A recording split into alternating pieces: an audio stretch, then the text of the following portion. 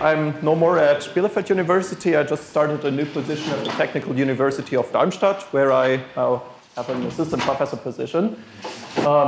Okay, that being said, let me start my talk. So I'm going to talk about some aspects of thermal activation in the switching phenomena that you've heard about today in the morning session and probably are going to hear about during this afternoon as well. Actually, my talk is pretty crowded, and I will talk about 4 aspects that we've been working on during the last 3 years. The thermal activation, the near order switching of manganese to gold. So this is the oldest story. We also looked at magnetron-sputtered copper manganese arsenide thin films. Recently, we looked at the spin-Hall effect-based switching of a metallic antiferromagnet, manganese nitride. And finally, I will discuss an ohmic contribution to the electrical readout, the so-called artifact that you may have heard about already. So let's start with the thermal activation in the near-order switching of manganese to gold. This is our setup that we use for the actual measurements. Here in the back, you see some switching traces that we recorded.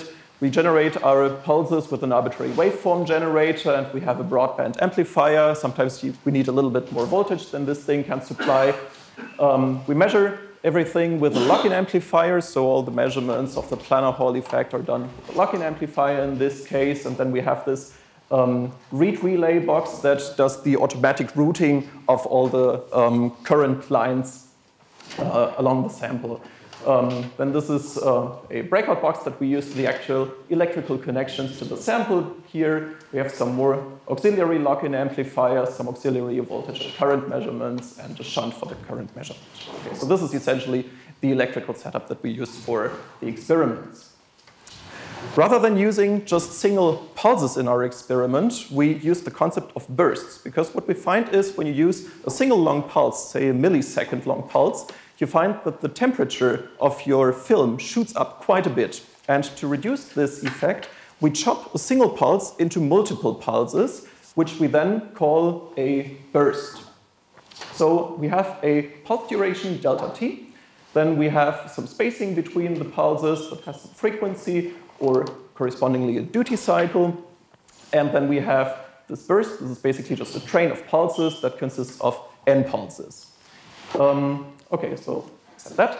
And what we also impose as a constraint is that we keep the total charge per burst constant so that these bursts are, in some sense, comparable. And it reduces the number of free parameters that you can play with. Okay, we looked at the electrical switching of manganese to gold. Basically, we did this kind of standard experiment, and instead of the 8-arm cross devices, we used a 4-arm device. So here we route the current such that we apply a voltage to 2 terminals at the same time here and there. This gives you essentially an effective current going this way or that way. And then for the electrical readout with the planar Hall effect, we send a probe current this way and measure the planar Hall effect along this way.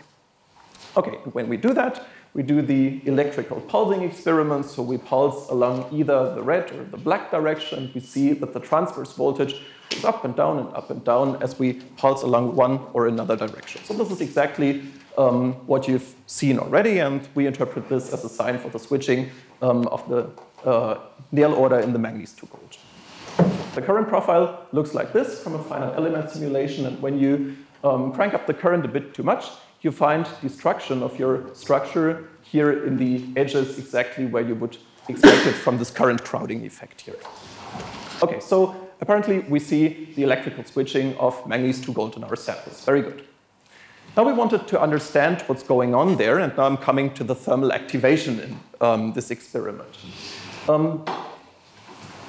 We came up with a model where the basic idea is that our film is essentially polycrystalline. Our films are not super high quality epitaxial films. They have a very clear grain structure with grain diameters of, say, 10, 20 nanometers or so. So we think that these grains are monodomain antiferromagnetic grains, and they are essentially uncoupled, because through the grain boundaries you have essentially no exchange coupling. So we have uncoupled grains, and every single grain switches the magnetization or the Néel vector coherently. Then we draw an energy landscape, which is essentially a biaxial energy landscape and has an additional contribution from the Neal-Oder spin-orbit torque. So it essentially looks like this, where this is the NSOT energy, and this fourfold thing is the biaxial energy. Then you can compute the corresponding energy barrier. So essentially, what is here is something like, okay, I'm in this state, and I want to go into this state. So what is the height of this energy barrier? This is given by this formula. And the effective field down here is essentially Zeeman field, which corresponds to this Neal-Oder spin-orbit torque field, and has one parameter, namely the spin-orbit torque efficiency. The second part of the model is that having the energy barrier, you can compute the switching rate, which is given by the Neal-Arrhenius equation. And from this, you can compute the corresponding switching probability with this distribution. And we also take into account the Joule heating from the pretty large current density that we apply, so the film temperature shoots up, and we compute the temperature with this analytical expression taken from this paper. Now we have a bunch of parameters, and most of these parameters, so this is what this formula actually looks like. You have some current density that you switch on and off again, and this is the corresponding delta T profile, so the temperature shoots up and comes back down. This is given by this formula down here. Okay, so now we have quite a lot of parameters that we need to know, and luckily we actually know most of these parameters, like the grain size distribution that we measure via AFM, the cell volume, the Néel vector. We take the spin-orbit torque efficiency from an ab initio calculation. We estimate the antiferromagnetic resonance frequency simply as 10 to the 12th per second. And then we have some geometrical parameters and the conductivity of the film. And this is how we compute the transverse resistance. Okay, taking this all together, throwing it into a Monte Carlo code and doing quite elaborate numerical simulations, we get this result. On the left, we have our experimental results for the switching as a function of different current densities, of different temperatures, and for different pulse widths. And you see here the comparison to our best numerical results. You see that as a function of current density, these results are pretty close, I would say. As a function of temperature, also we see that these results match pretty well. The main result here is that as you go to higher temperature, the switching efficiency increases. So you see higher amplitude at higher temperature, which is a very clear sign of a thermally activated process. From these parameters, you can now extract the anisotropy energy per grain, which is like 1.5 eV, so pretty stable at room temperature. The corresponding anisotropy energy density is 7.5 micro eV per formula unit. And the thermal stability factor that the MRAM people like is in this case about 60, which means that the thermal stability of the electrically set state is very good. Okay, the dependence on the pulse width doesn't look so nice. The reason for this is that at some point the model that we use breaks down, because this is a purely two-dimensional model, whereas the actual experiment is obviously three-dimensional. So this is expected that this doesn't work very well. Okay, so this is the main result that we find for the manganese 2 gold. It's actually an old story, so I'm going a bit quickly through this to have some more time to talk about our copper manganese arsenide. Okay, so basically we do pretty much the same kind of experiment that, for example, Pete has already talked about with the copper manganese arsenide. But the difference is that we do not grow our films with molecular beam epitaxy, and we don't want to have super epitaxial films. What we want to have is a means of fast preparation of the films, and we do magnetron sputtering simply by using a copper manganese arsenide target, and then we do sputtering in an argon atmosphere without very special conditions. We only control the pressure and the substrate temperature, and we find that the substrate temperature is pretty crucial. Our magic value is 410 degrees centigrade for the growth. Okay, if you're interested, ask me why this is the magic value. Okay. So we grow a copper manganese arsenide 100 nanometers film on gallium arsenide, and finally we cap this with titanium. Without the capping, it just oxidizes within a few days, so the titanium just protects the film. We find that we get nice tetragonal copper manganese arsenide with O1 orientation, but from the X-ray reflectivity and the AFM, we see that these films are really, really bad in terms of roughness. And also the TEM cross-section tells you that we don't have a nice epitaxial films. Actually, it looks like as if we were stacking little copper manganese arsenide plates on top of one another. And the thickness of these plates corresponds exactly to the perpendicular grain size measured with the Scherrer formula. So this is consistent. Okay, so this is the film quality. But does it hurt the electrical switching? Let's see. We did the experiment, naturally. In this case, we used the same geometry that was proposed by the Nottingham and Prague group. So with these 8-arm devices, so we drive our currents this way or that way and do the probing under 45 degrees rotation. And we get these kinds of switching curves. Here we use 1 microsecond pulses. And with increasing current density, again, we see that the switching efficiency increases. We see this nice saturation here. And also as a function of pulse width, we see that with longer pulses, we get more switching amplitude. Then we also looked at relaxation. And here we see that these black and red colors encode the switching. So this is always the pulsing phase. We pulse, measure, pulse, measure, pulse, measure. And then we have a phase of relaxation, here encoded in blue, where we just measure every second and just look at the planar Hall resistance and check what's going on. Okay, so we see this combined switching and relaxation. This is the kind of plot that I'm going to show during this talk a few more times. From this kind of plot, we extract a bunch of parameters to not have to look at these graphs. Okay, it zigzags up and down, but can we extract some meaningful parameters from this? To do that, we fit some analytical expressions. The relaxation part has to be exponential, so we expect an exponential relaxation for various theoretical reasons. So here we fit a sum of 2 exponentials to get a good fit.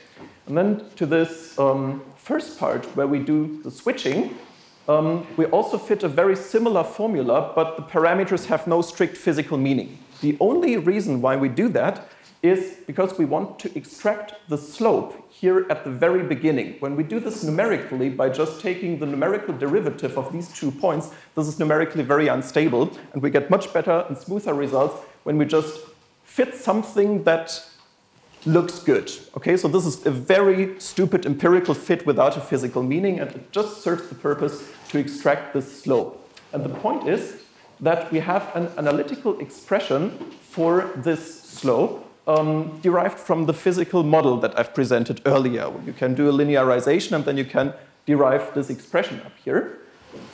And for the decay, we know that this should be exactly exponential. And from this exponential decay, we can then extract the energy barrier that is overcome. So the typical experiment looks like this. We go through different temperatures, and we see that at higher temperature, the switching becomes more efficient. And then we cross some point at which the switching seems to be going down again. So from 260K, you see this maximum, and then at 280K, the switching appears to level off again. So the efficiency here increases actually, while the amplitude here shows a maximum. And when you look closely, you see that at higher temperature, this relaxation becomes faster. Okay, now with this approach that I've shown earlier, we extract a bunch of parameters, and these are now drawn here. On the left side, we see the switching efficiency in blue and the switching amplitude as a function of temperature. And you see that this amplitude goes down at too high temperature, while the efficiency, so the slope at the very beginning, still goes up. And then as a function of current density, we see that the switching efficiency follows an exponential. And this is exactly what you would expect from the theoretical model. The theoretical model, you can rewrite it in a way that you can draw a kind of Arrhenius plot here for the switching efficiency as a function of the inverse temperature. And when you do that, you find that you get exactly a straight line, kind of Arrhenius plot. And also this exponential behavior as a function of the current density is exactly what you expect from the theoretical form of the equations. So this clearly fits. And now we extract from the relaxation times that we see as a function of temperature up here, from there, we extract with the Neal-Arrhenius equation the corresponding energy barriers. And the energy barriers happen to fall on two straight lines. So we have two exponentials with two different relaxation times, obviously. And this corresponds to two different energy barriers. And they happen to be on a straight line that goes exactly through zero. So these dashed lines here are fits that go straight through zero. And that means that we switch grains with lower barrier at lower temperature. And the reason for this is that the spin-orbit torque efficiency seems to be constant, which is exactly expected from theory in copper manganese arsenide, that it should be essentially temperature independent. So this is a really remarkable result, and it was surprising because naively I would have expected, okay, at lower temperature we would see some crazy behavior like, I don't know, and this is what happened. So this is really the surprising result here. Okay, so what I want to tell you here is that size matters. Assume we have some grain size distribution that is log normal. Then you can identify essentially three regimes. One regime are unblocked grains. Their grain size is so small that the energy barrier is so small that they basically just reorient their Neal vector by thermal activation on a random basis. Then you have a regime of switchable grains, which are just blocked at the temperature at which you do the measurement, but with some thermal activation due to, for example, the Joule heating, you make these switchable, you switch them, and as you switch off the current, you freeze them in. So this is essentially the active part of the distribution. This is the part of the grains that you can actually switch. And then finally, you have this tail of not switchable grains where the energy barrier is just too large. The torque is too weak and you just can't switch them. You have to go to higher temperature or ramp up the current and eventually break your device.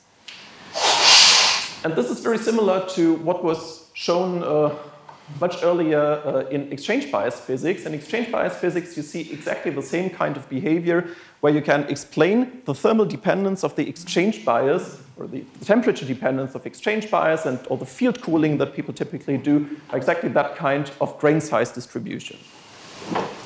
So the message here is that the Joule heating makes the blocked grains switchable, and the switching must be thermally assisted because otherwise long-term retention of the written states is impossible. You see this nicely in the copper manganese arsenide. We always see this decay because probably we don't have a lot of not switchable grains that we switchable with the additional Joule heating.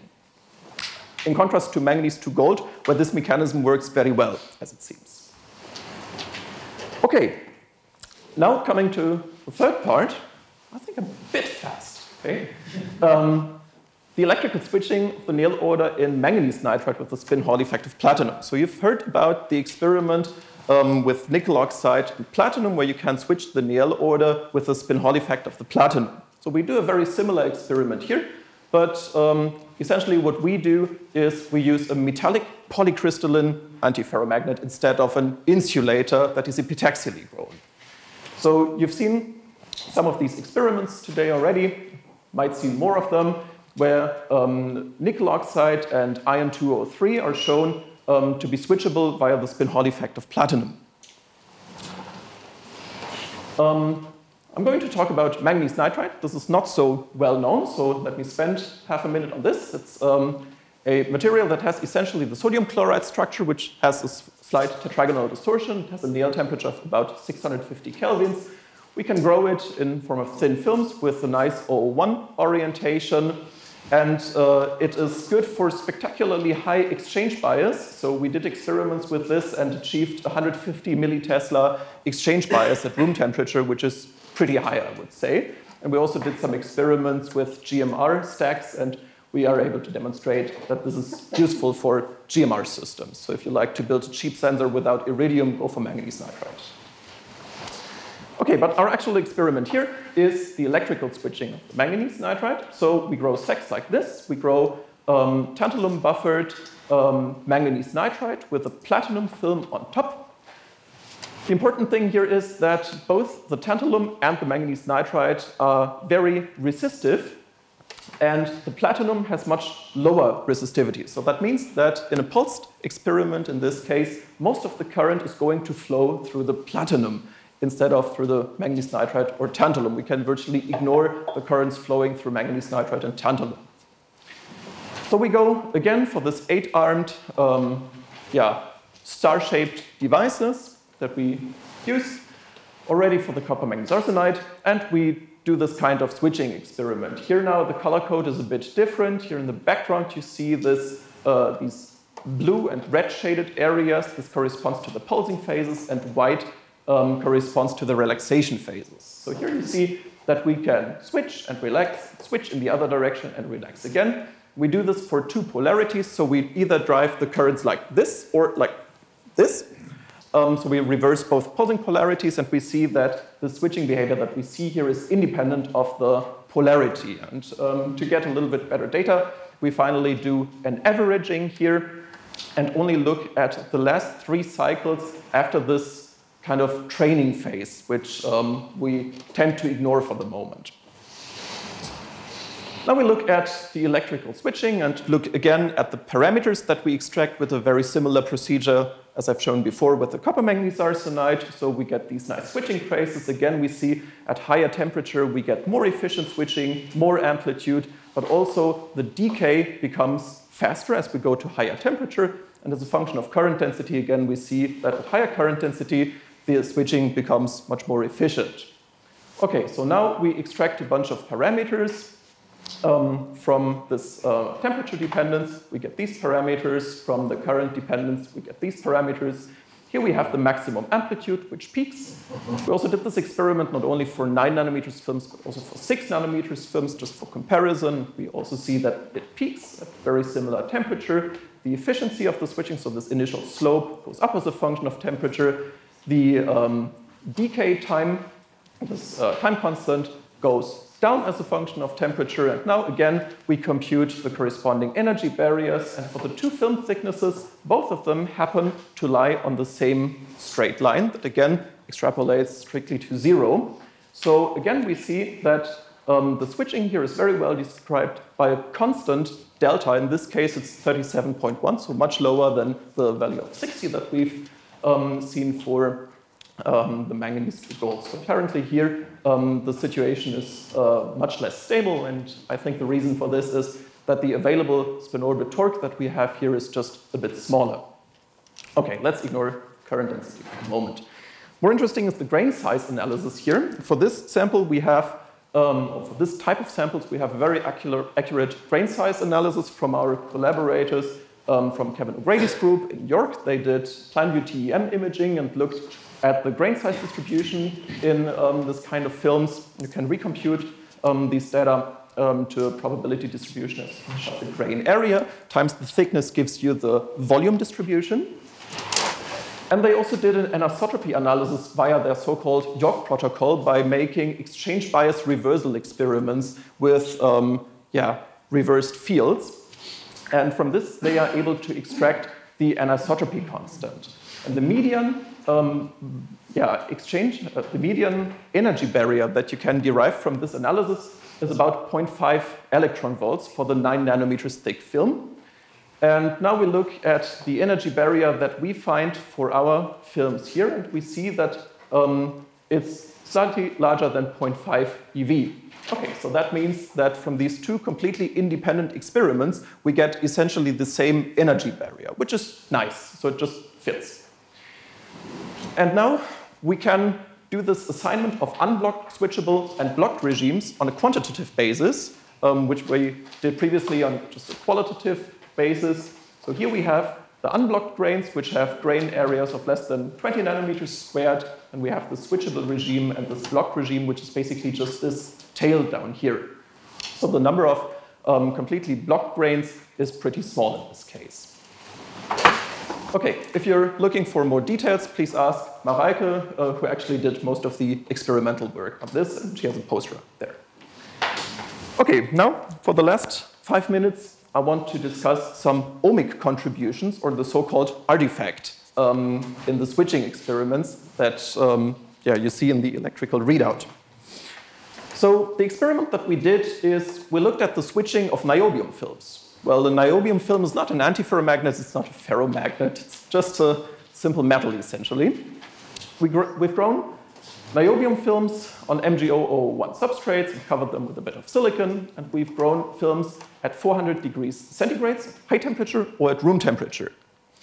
The high temperature grown film is nice and epitaxial and has in a 110 orientation. The room temperature film is essentially polycrystalline, as you can see here. Again, we use these 8-arm devices, do exactly the same kind of experiment, and we see this. Okay, great, we can switch niobium, both for the room temperature film as well as for the high temperature film. But look carefully. In the room temperature grown film, we see up, down, up, down, up. Wait, down, up, down, up, down, up. Okay, and for the high temperature grown film, we see down, up, down, up, down, up. Okay, what the heck is going on here? To resolve this question of what's going on there, we did some micro X-ray diffraction experiments. We took our devices to a synchrotron, the ALS in Berkeley, went to beamline 1232, which provides you with a lower or monochromatic X-ray diffraction geometry with a spot size of approximately 5 microns. So we focus down our, in this case, monochromatic X-rays on different spots of our device, look at some diffraction spots, and then we do the pulsing experiment and just look at the intensities and peak positions on the 2D detector. And what we find here is, okay, the signal is really noisy, but as we collect all our data together, we find this. So for the room temperature deposited sample, the polycrystalline one, we see that the intensity of those peaks goes up as we do the pulsing, which means that we recrystallize the material in these, in these narrows of the structure, in the arms. The high temperature grown sample, in contrast, just forms a straight line. And here at the very end, the intensity of one spot drops because we broke the sample. Okay, that's obvious. So the Joule heating leads to local annealing in these arms. And the local annealing obviously crystallizes the film, and this leads to resistivity reduction. Great. So now let's throw this into FEM simulations and see what happens. So we take this cross, and we take essentially everywhere the same resistivity, but we reduce the resistivity in these arms. In this case, we strictly reduce it, and then we send a current along this direction, and we look at the equipotential lines, and you see that the equipotential lines are distorted in this case, and that gives rise to a voltage drop from here to there. Okay, so this is the transverse voltage that we see. The point is, we broke the mirror symmetry with respect to the current direction. No matter what you do, when it breaks this mirror symmetry, you immediately get a transverse voltage. And this is exactly the so-called artifact. We did more experiments and carefully monitored the resistances along this line. I don't want to go into the details. They're boring. We did a detailed analysis of all the resistances and did FEM modeling, and this gives ultimately really quantitative agreement with the experiment. So it's not an order of magnitude estimate. We're really exactly at the values that we see when we put in the measured resistances and the changes of the resistances. We really see the measured transverse voltage. So we have a quantitative understanding of what's going on there. Unfortunately, the same effect is also present in the simple cross devices, so these guys don't help you out. Same thing here. Okay, but wait, there were two contributions. Okay, so there is this thing that goes up, down, up, down. Okay, something vanishes, then it goes down, up, down, up. Okay, so we've understood this guy. This is the first part, where we have the Joule heating that leads to local annealing, that leads to resistivity reduction. When we change the sign, it means we increase the resistivity. Okay, that comes from our high current density and grain boundary electromigration. And that leads apparently to an increase of the resistance, and finally to device failure that looks like this, where we see under an SEM, where we also did an inoperando study, so we pulsed in the SEM and looked what happens. And we see that when the device breaks, you see these nice droplets forming here, which go along with the electron flow. Okay, so at some point you just kill the device, but before you do it, you apparently locally you increase the resistivity locally. Okay, and this is the second component. This is the component that is only present in the high temperature grown film because there is nothing that you could additionally crystallize. It's already crystalline, but you can still kill it via electromigration. Okay, so this fake switching may be superimposed in any AFM switching experiment with this kind of geometry. What you want to do is check the reproducibility, because at least the annealing-like component is not reproducible. It should vanish over time. So when you repeat, it should be gone at some point. Check the pulse line resistances. When these guys change, be skeptical, and look for temperature-dependent relaxation, because the relaxation is a pretty good sign that actually you're looking at the magnetic system. When you don't see a relaxation, be skeptical. Okay, and finally, I would like to acknowledge all the people who contributed to this, my Antiferromagnetic Spintronics group, and also with help from my Spin-Hall effect group. I would like to thank Professor Reis for basically allowing me to work in his lab for all very good years. I would like to thank the beamline scientists from ALS Berkeley and Hubert Ebert for theoretical input, and also I would like to thank the DFG for funding and also the MIWF. And if you're interested, visit my website. Currently, it points to the Bielefeld homepage, but hopefully I can soon redirect it to my new homepage at Technical University of Darmstadt. And if you're interested in a PhD or postdoc position and help building up a lab, I will be very happy if you come to me and talk to me. There will be a position soon. Thanks for your attention.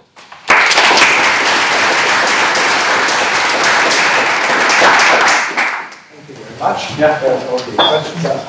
I have a question about the last part, which I think is super important, and I'm also going to talk about it because there's a lot of stuff that's been published that looks very much like that.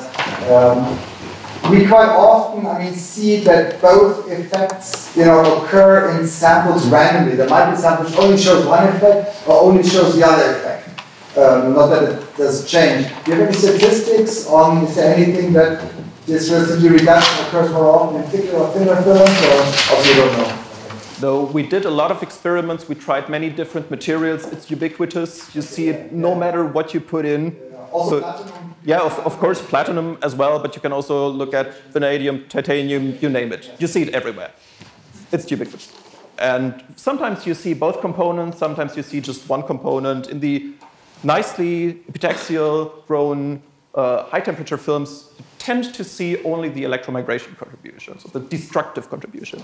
And I call it explicitly destructive because from the FEM simulation, you can fix the sign. You know what the sign is. Okay.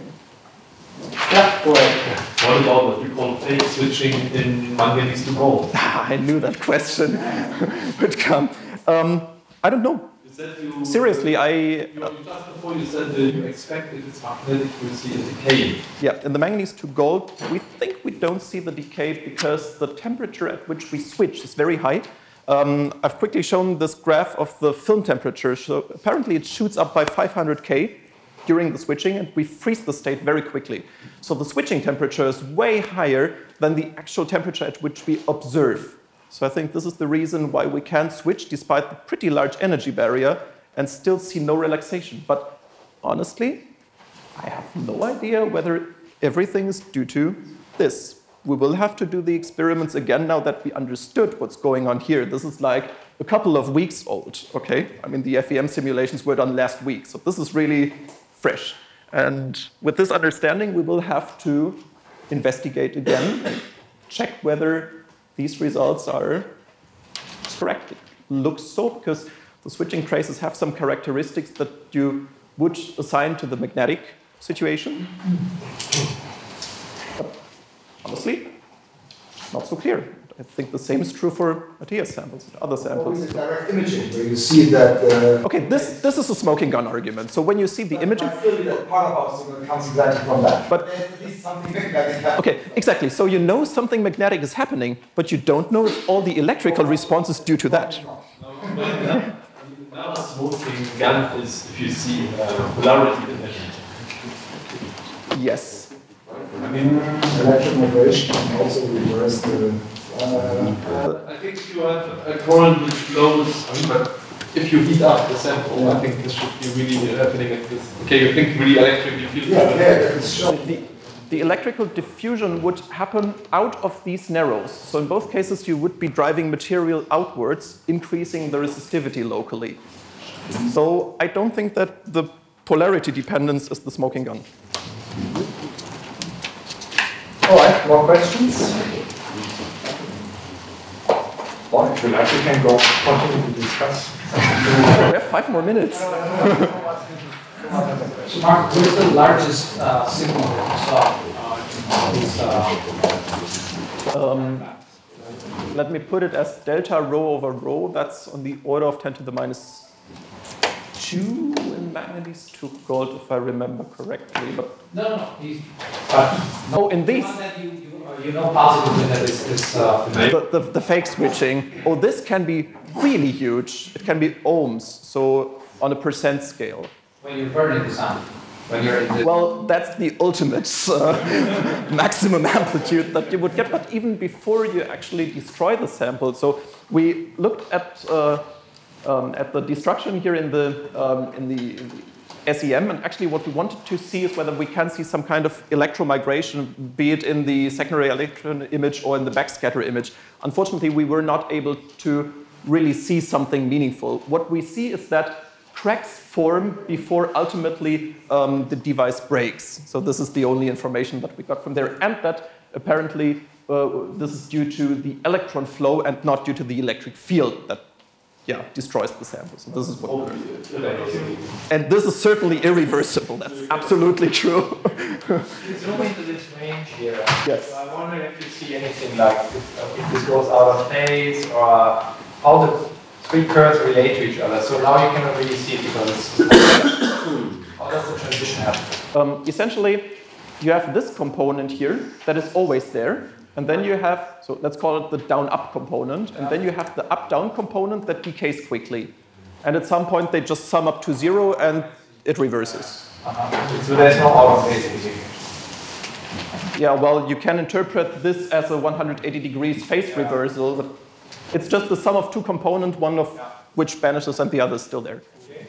So there was, please go ahead. so in the first part of the talk, there was a discrepancy between experiments and theory, because the theory was made with some two-dimensional. Yes. So my question is, so first of all, why you cannot consider easily directly a three-dimensional model? And then also why this measure in particular is sensitive to the dimensionality? Okay. Almost there? There. Okay. So the question is, where does this discrepancy come from, whereas these are so nice? Okay. The point is that the formula we use for the simulation of the temperature, which is, it's confused myself. Okay, which is this one. This is strictly derived for a two-dimensional case. So you take a cross section, you put a two-dimensional, you put a wire on top that is infinite in length. Okay, and then you have some nice analytical approach with Green's functions and stuff to get, in the end, this expression. The three-dimensional case is more complicated, and very simply, I haven't found a nice analytical solution that I could have thrown into my Monte Carlo code, and I didn't want to link it with a three-dimensional FEM simulation. That's the explanation. Okay. The three-dimensional case is different because you have an additional degree of freedom along which your temperature or your heat can dissipate, and that means that for very short pulses, when the timescales are such that you can still consider the system is essentially a two-dimensional cross-section where you direct the current through. In this case, you can argue, okay, this formula is probably valid, but at long time scales, at some point this three-dimensional heat flow will kick in, and this will effectively reduce the temperature. So this formula will overestimate the temperature rise, and in the end, it predicts too high switching efficiency. So the actual switching efficiency is lower as compared to what this formula predicts due to this temperature rise. So it makes sense, but it's hard to model. All right. Thank you very much. Thanks again.